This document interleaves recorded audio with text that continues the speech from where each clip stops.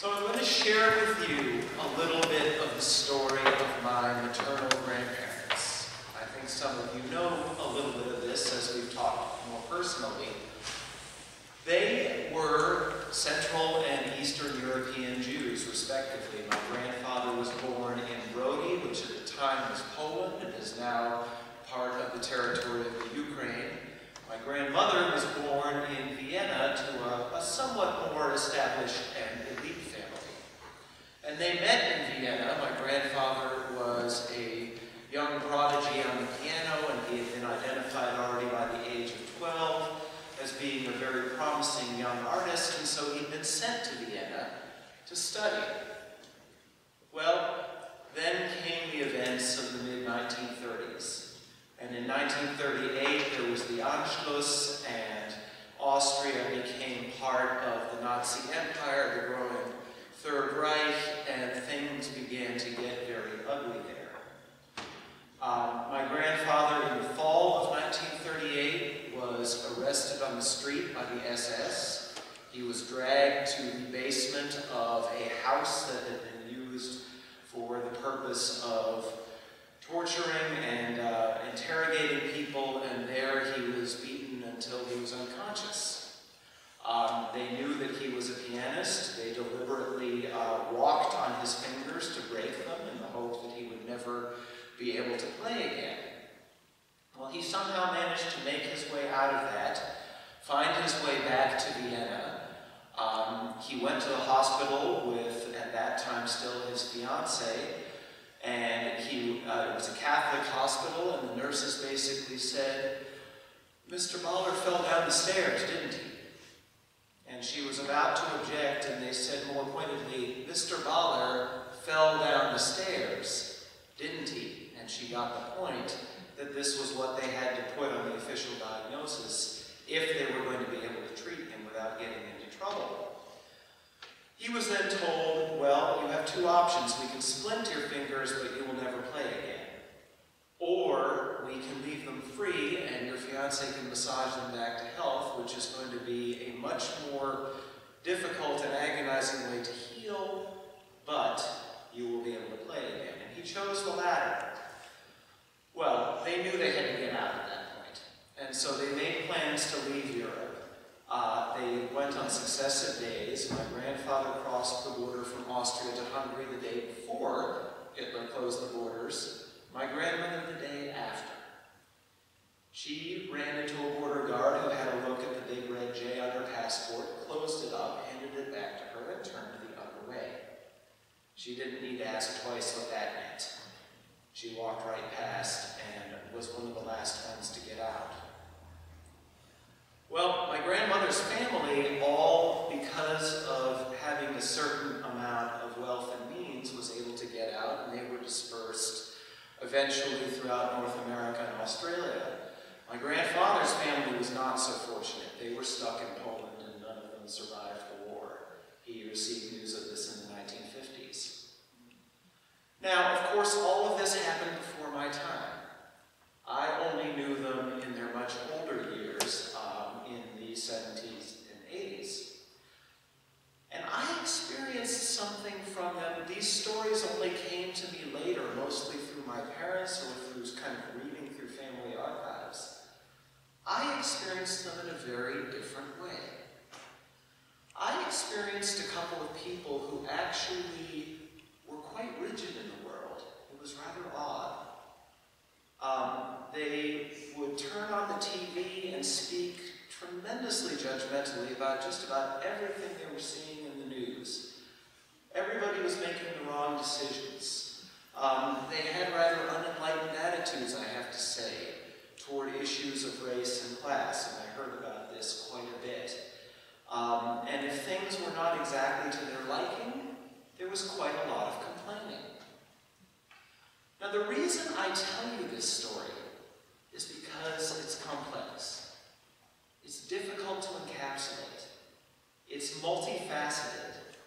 The lines between the oppressor and the oppressed are blurred. This past week, one of our members came to me and took me very gently to task on some of the preaching and the messaging messaging that I've been doing for the last couple of weeks. When we get to this point in the liturgical year, we begin to hear about fairly apocalyptic messages. Like last week we heard about the destruction of the Jerusalem temple. And what this member noted to me was that in talking about this, I've always kind of been putting us in the place of the people for whom things are being destroyed, and how this gives us an opportunity to witness. Now this, of course, is a worthy thing for us to ponder as Christians. But what he noted to me is sometimes that's not the place we're in. If we look in the mirror and we're really honest with ourselves, we're not always the victims. We're not always the ones for whom things are being destroyed. Sometimes we're the ones doing the destroying. And that's something that we need to wrestle with as well. And that's where my grandparents' story came to me, because obviously, for a large, significant chunk of their young lives, they were absolutely the ones being destroyed. And yet the people that I knew in their older years, even though I hate to say this, were sometimes on the side of the destroyers. It's complicated. We're complicated people with complicated stories. I'm sure if I asked any one of you to come up here and share with any degree of fullness your own story, it too would be complex. You never occupy just a single role. So now enter today's gospel story. It is beautifully, horrifyingly perhaps, but still beautifully complex in the same way. There are several great human archetypes that we can see in it. One of the most obvious ones is what I would call Shadow King, the forces of empire, the leaders and the people who walk by thinking they're the ones in control and deriding Jesus, knowing he's the one up on the cross, we're not. And then there are the bandits. I actually have a great deal of sympathy with the bandits in Roman times. It's not that they made great decisions, but they were placed in a context where sometimes it must have seemed that the decisions they were making were the only things available to them. But even within the bandits, we have two archetypes. We have the faithless bandit who, in spite of the fact that he is hanging up on the cross right next to Jesus, is still parroting the same rhetoric that we're getting from down on the floor. Aren't you the Messiah? Well, if you are, prove it, buddy. Save yourself and us. Even in that position, he is deriding Jesus in the same way as the Shadow King. But then we have the faithful bandit, the one who realizes the position he's really in with respect to both the Shadow King and Jesus. Jesus, remember me when you come into your kingdom. And finally we have the true king, not the shadow one. And the true king is not sitting on any kind of throne we would recognize. He's on a throne that is a cross. That'll keep you up at night. And from his throne that is a cross, he's giving edicts and dispensing gifts. Still in that moment, he's dispensing gifts of grace and saying, today, you will be with me in paradise. I'm the real king. I'm the one who has the real power. And finally, we have the crowd. The crowd that gets so little attention because it does so little and says so little. It just looks on. And yet, isn't looking on and saying nothing and doing nothing actually an incredibly intentional act? And so we have all of these archetypes.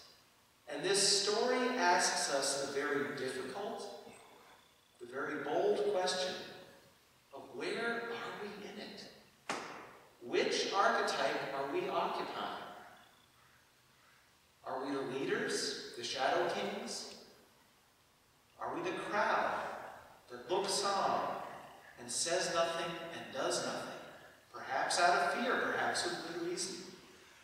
Are we the faithless bandit, the one being condemned for our actions, who still spouts the language of the Shadow King?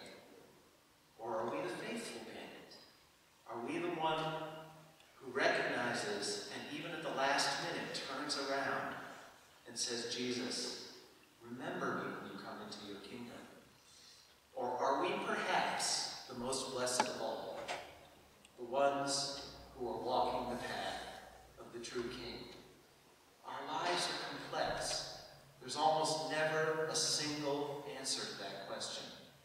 But I would note to you that these archetypes end up in a very different place at the end of all things. There's no question, the Scripture says unequivocally, that the true King and the faithful bandit both wind up in paradise. For the others, we're not quite so sure. In fact, the implication is quite a bit more repentance needs to happen before that conversation can occur. And with the crowd, we just don't know.